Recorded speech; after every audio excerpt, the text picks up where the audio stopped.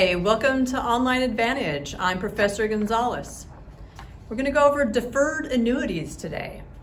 So what is a deferred annuity? A deferred annuity is a stream of cash flows, remember inflows or outflows when we're looking at cash flows, and before they are either going to be paid or coming in, there is a wait time that extends beyond the first period before that actually occurs. So that's what a deferred annuity is. So looking at the chart here, we have a deferral of 2 periods before the cash flow actually starts in period 3. And then it pays out in period 4 and period 5.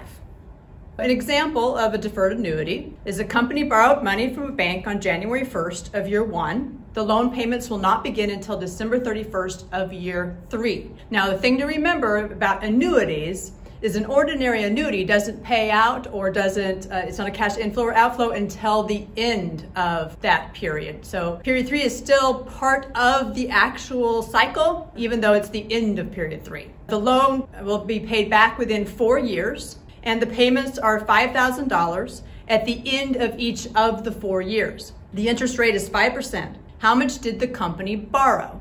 So this is a two-step process when we're looking at deferred annuities. The first step is to figure out the present value of the actual annuity. We had 4 periods on that example we just looked at, and we're going to look at present value as of the beginning of the period as to when the annuity will start, the cash flow will start. So it was on period 3 that we're looking at, and that's when we'll start the annuity calculation.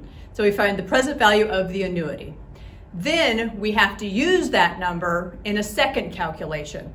And the second calculation for step 2 is to figure out the present value of the lump sum amount, which we would have calculated in step 1. And we're covering for that one just the deferral period, that wait period. So looking back at the example, on step 1, we're going to do this in Excel, and we're going to use the present value function. And we're looking at, again, the present value of the annuity portion. Well, the rate is 5%.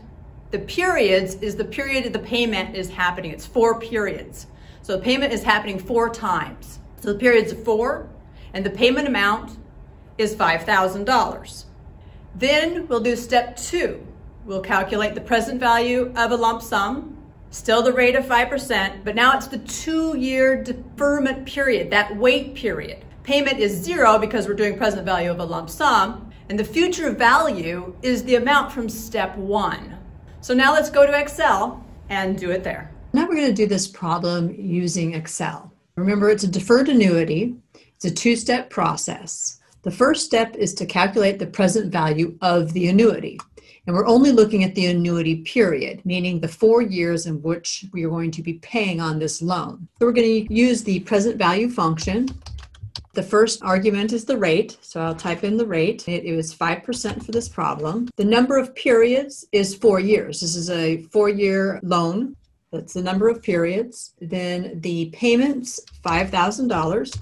And this is an annuity. It's an ordinary annuity because we are paying at the end of each year. And that is the default on the function. So I'm just going to close the parenthesis and hit enter. And now I have the present value of the annuity. The next step, step 2, is to calculate the present value of that $17,730. I have to do that because I got to wait 2 years, or I get to wait 2 years in this situation because I'm paying it back, before I start paying on this loan. We're going to again use the present value function. The rate is still 5%. The number of periods is that deferment time period. We're waiting 2 years before we start paying. Now we pay it in the 3rd year, we pay at the end of the 3rd year. So the deferment is really just those 2 years. So my number of period is 2. This is of the lump sum. I'm trying to figure out present value of that $17,730, which I already calculated. So I have no payment. This is not an annuity. My future value is the future value after those 2 years of deferment, which is the calculation that I have above, the $17,730. I can close my parentheses now because I do not have an annuity. I don't have to go any further on that. Hit enter,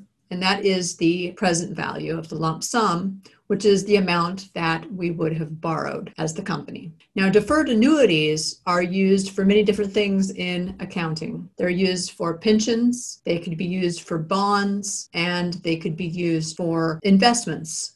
Thank you very much. I hope you found this video helpful. See you next time.